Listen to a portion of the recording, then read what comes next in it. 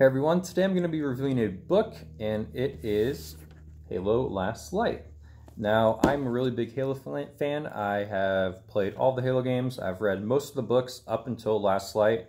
I'm currently reading Smoke and Shadow, so expect a review on that when I'm done. There's been a big gap in content since Halo Wars 2 and Halo Infinite, games-wise. So I wanted to get back into Halo, see what it's all about again, and I just got back into Last Light. So my review will contain spoilers. I'm not going to go through the plot points step by step by step. You can just check that out on Halopedia if you just want a complete plot summary. So basically, I'm just going to give the positives, negatives, and my opinion on if you should pick up this book if you're a Halo fan or just a science fiction reader, if you're just a regular reader who likes to read books. So I'm going to start off with kind of the main thing that's been going on in the story, and I would characterize this as like a part murder mystery in the beginning and then more of a action book, if that kind of makes sense. The beginning of the story kind of starts off with around this planet called Gao, and the main character in this book is a woman called Inspector Lopis. She is an inspector. She's kind of like a detective, and she's trying to figure out some of the murders that are going on in this planet. There's this big cave system where people are going down and they're getting healed for some reason. There's this miraculous healing properties going on in these caves, but then all of a sudden these people are who are going down there end up murdered, and it's her job to kind of figure out why that is going on. So she gets the help of Blue Team because it is kind of a scenario where there could be, there could be a killer on the loose, could be some sort of threat going on down there. So she has the help of Blue Team to kind of help her figure out, okay, what's going on, and who's behind these murders? Who's behind these murders? Is it Covenant? Is it humans? What's going on down here? So she's the main character of the story, and she, in the beginning, I was not really, not impressed. I don't know if that's the right word. I didn't really like her character. One of the big things that I don't like about the way the Halo universe is right now is that everyone has been piling on the Spartan IIs and the Spartan IIIs and the Spartan, not Spartan IVs, but the previous Spartan generation, basically just the 2s and 3s, because they were abducted. The Spartan IIs were abducted as children. Spartan IIIs volunteered because their planets and parents were killed during the Covenant War, and it's all about the politics of whether or not this was ethical. It was ethical for Halsey to do this in order to win, first of all, the Insurrectionist War, but then, put them in battle for Human Covenant War. So that has been in a lot of the books, and it gets kind of annoying because I feel like this has been shoehorned into the novels and to the games, either in Halo 4, Halo 5, because there's really, not a big, huge threat other than the Forerunners, and so I felt like they need to create this threat in order, or this, plot point, this negative plot point, just to kind of find something else to push the story along with the Spartans. So I haven't been a big fan of that in the fiction,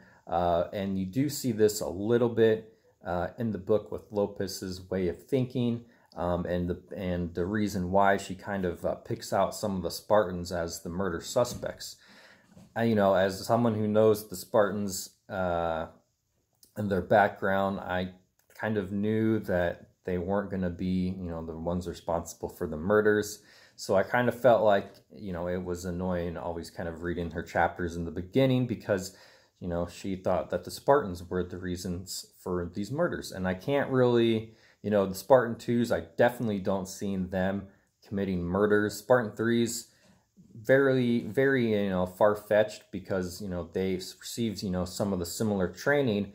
But we do learn in this story, they really need to take their medications to make sure that they're calm in combat situations. And you do see a little bit of what happens when they're not on their medications to sort of balance their mood, which I thought was kind of interesting because it gives them, what could happen when they're not on their medications, will they make some brash decisions? Will they not follow orders? So you do see a little bit in that book, in the book, and I thought that was definitely kind of interesting. Another thing that I do like about this book is that we do get a little bit more of Blue Team.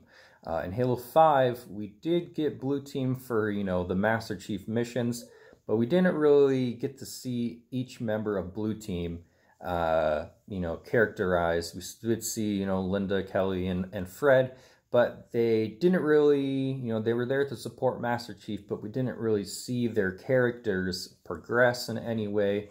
If you were just a new player, you really had no idea what these characters were all about, their different personalities and stuff. So you do see a lot of that with Fred in the story. He kind of goes back and forth with Lopis, kind of helping her investigate what's going on in the story. And I definitely thought that was pretty cool. You do learn a little bit more about Fred. He definitely reminds me of Master Chief, just how stoic and kind of to the point is, but he does have a little bit more personality, a little bit more humor and stuff. So I thought that was pretty cool. Kind of nice comparison to Master Chief, because we don't really see, Chief joke around and stuff. So if you are a fan of Blue Team, there's a lot of Blue Team in here. You learn a lot about Fred and his interactions with, just regular humans like Lopis, regular soldiers, and different parts of, the government. Another thing that I did like was all the different kind of factions that were in the story. So, we had the UNSC, Blue Team, we had a little bit of Oni, we had the government on Gao, and then we had, like another group that was not really a terrorist organization, but they sort of wanted to take over Gao, the planet Gao, and put their own little kind of government in place. So we had all these different factions trying to do what they thought was best. Oni wanted to have their own opinion on what's going on, UNSC, all these different factions kind of, trying to get, their agenda accomplished. And so what we learn eventually through the murder mystery is that it's not any of the Spartans. It's not a human. It's actually a Forerunner Forerunner and Scylla known as Intrepid I. Anytime the Forerunners are in a story, especially Forerunner and Scyllas or AIs or the engineer, there's an engineer in the story who we learn a little bit more about, which I thought was really cool, big, cool part of the story. Another thing I like about this book is that there are various factions sort of trying to use their own political influence to take advantage of the situation that's going on in Gao. There's a murder mystery kind of going on. There's people getting healed. We're not really sure what's happening. So you have, the UNSC and ONI with their own agendas. You have the government of Gao that's, trying to figure things out. And then you have this other group that contains a whole bunch of different species. Humans, brutes, some grunts, jackals, and they're trying to do their own little thing that gets explained a little bit more on in the book. And you also have the fact that the Covenant War is over. It's right after the end of the war. And so do the ONI and UNSC, are they supposed to, be fighting with other factions of Covenant, of humans? Is there insurrection coming back? What the heck's going on? The UNSC is trying to bring everyone back into their governments, and what is supposed to happen? No one's sure because the war just ended. One of the big things that I also liked was that there was a Forerunner AI named Intrepid I, and she is kind of behind all of this murder mystery stuff. I won't go into big details, but she's introduced, and essentially she's woken from this hibernation. She has been in this stasis, and she's woken up, and she still thinks that the Forerunners are the rulers of the galaxy. And so she tries to make contact with the Forerunners. She's very confused as to why, there's humanity. What's going on? Something has changed in the past millions of years since the Foreigners were essentially wiped out. There's also a very interesting character, an engineer by the name of Rome's Alone, and you get to see, what I don't want to give it away, but what is its purpose in the story. So anytime there's a Forerunner, Ancilla, Forerunner technologies going on with the engineers and the Ancillas, I definitely like it because I feel there's really not a lot of it in the books, or sorry, in the games. And I just always like it. They're so mysterious. You have the engineers basically helping everyone out. They don't really care. They just love repairing stuff and helping people out. And, you have a Forerunner who thinks that, the Forerunner, why are the Forerunners all gone? What's going on there? Why is humanity, they won the war, the rulers of the universe, should they get the mantle? What's going on over there? So definitely, if you like that kind of stuff, it's in here. It's really cool. However, one of the things that I'm not really sure how I feel about it yet, is the insurrection sort of coming back, kind of. Before the Human Covenant War, there was an insurrection, human versus human, outer colonies, inner colonies, basically. And this, you get to see a little bit more of that. And I feel like, I don't really understand why the insurrectionists want to, kind of go back to the way things were before the Human Covenant War, because the UNSC and the Spartans basically, saved them. Without, the Spartans and the UNSC fighting the Covenant, the insurrection would be useless, and they're coming back and they're trying to, there's a lot of politics going on. Do they want to start another war with the UNSC? They go back to the way how things were before the war, the Covenant War. And so, it feels like another one of those things where it's a plot point that's kind of shoved in, similar to the Spartan IIs and the whole ethical thing. The ends justified the means. You may not agree, but the Spartans helped save humanity. If the insurrectionists were still screwing around, during the Covenant War, they would have just made things worse. So, it's one of those things where I feel like 343 has to create another sort of issue.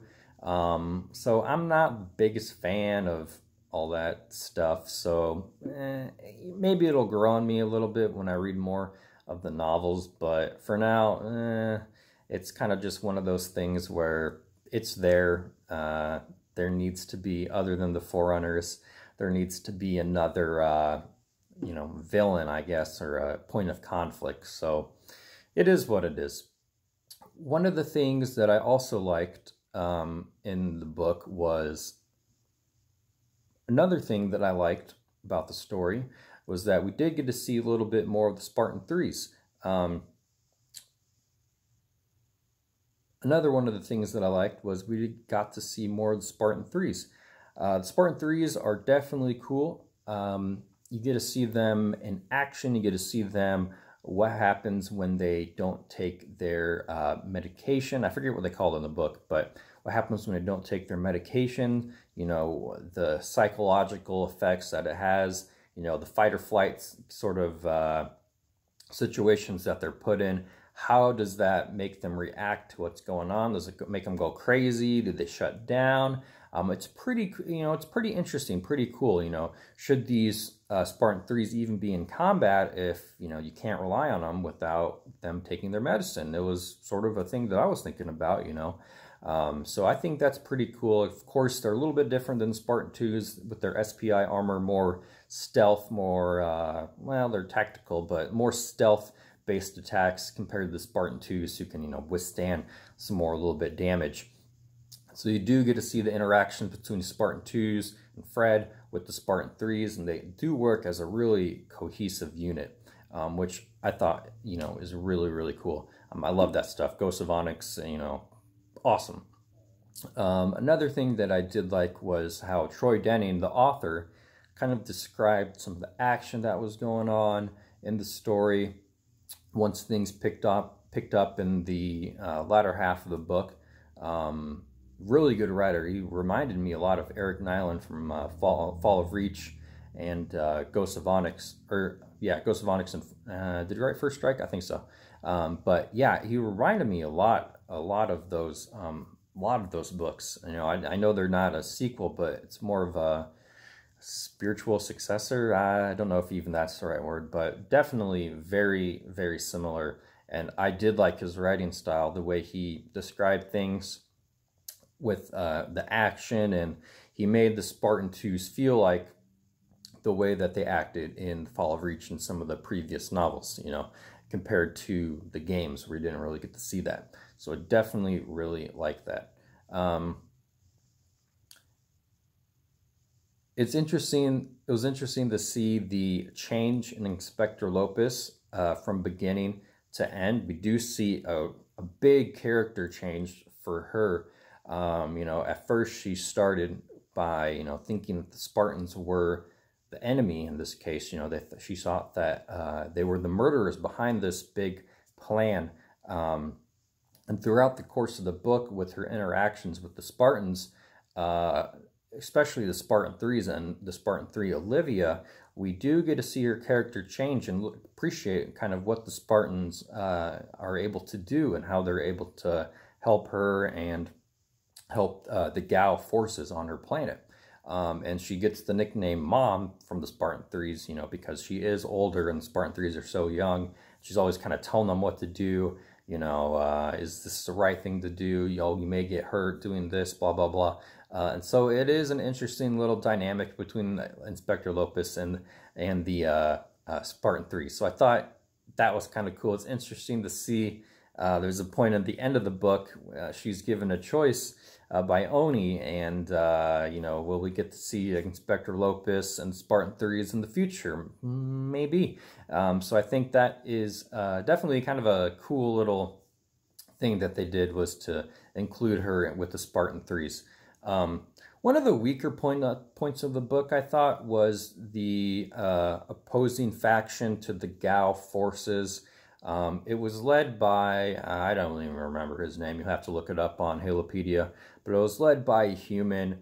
He wanted to basically kind of take over Gao, and he used some ex-Covenant forces, some people who didn't like the Gao government, and you know, there was a lot of brutes in there, and they wanted to come in and do their own thing, and it was kind of weak. The brutes, the two main brutes in the story, kind of forgettable.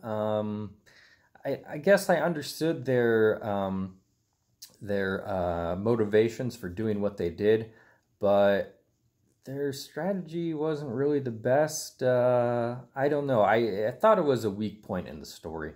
You do get to see a little bit of the action that occurs between them, the Gao forces, and the Spartans, but they were kind of added. It was just it's kind of weird. It wasn't the best way, I think, to handle them. There's a lot of political stuff going on the background, and on the enemy side with the insurrectionists and the opposing the Gao's government. So it sort of a weak point for me. They didn't seem as maybe strong of a villain or a threat compared to Intrepid Eye later in the story. So it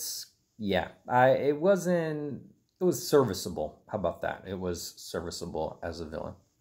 So kind of overall, I think that the first half of the book was good, a little slow. You may not like Inspector Lopis in the beginning, but if you are a Halo fan, I would definitely kind of wait it out until it gets to the halfway point of the book, and you'll start to see the changes in her character, which I think were beneficial. It makes her a little bit more interesting, and you get to see a little bit more of that action.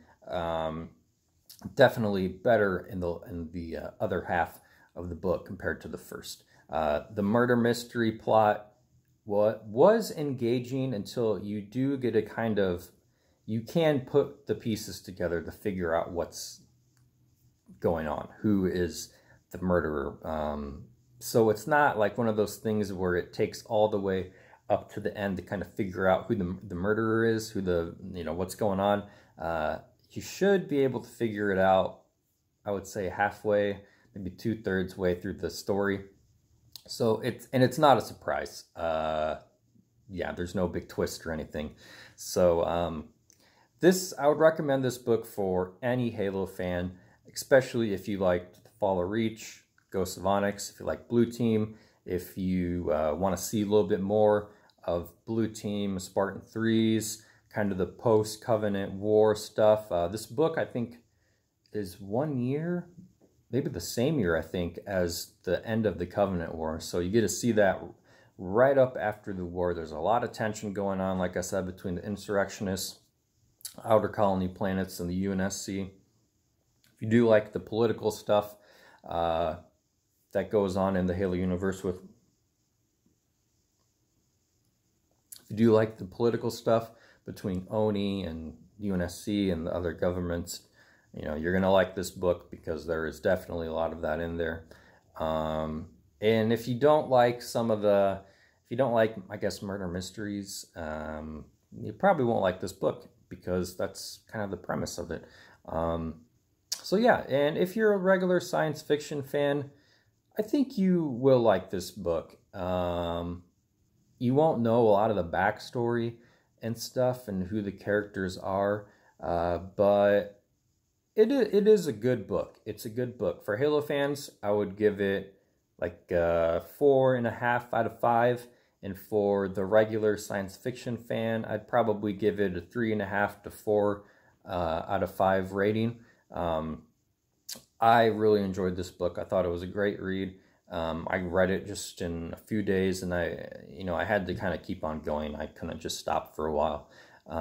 So yeah, if you do want to check this book out, I will link a link in the description down below to my Amazon affiliate account. Definitely check this out if you are a Halo fan, and if you're itching for some Halo content, since it's been kind of a drought lately. So yeah, leave a comment down below with any questions you have, if you want to kind of talk about the book. I know it's been out for a long time, but if you are interested in any more of my thoughts, yeah, just leave a comment down below. I appreciate you guys watching this video. I'm going to start doing a little bit more of this type of stuff, reviews and things that I enjoy, like Halo. So I do have some Star Wars books, the new canon, so I'll probably do some reviews on that. And yeah, I'm still kind of learning how to do the reviews and everything, so stay tuned, and I will hopefully get a little bit better. But yeah, thanks for watching, and I'll see you. I'm reading Smoke and Shadow right now, Halo, so I'm almost done with that one. We'll see how that goes, and I'll make a review of it, and I may go back and review some of the older Star Wars books that I've already read. So I'll see you guys next time. Thank you so much for watching, and have a good day.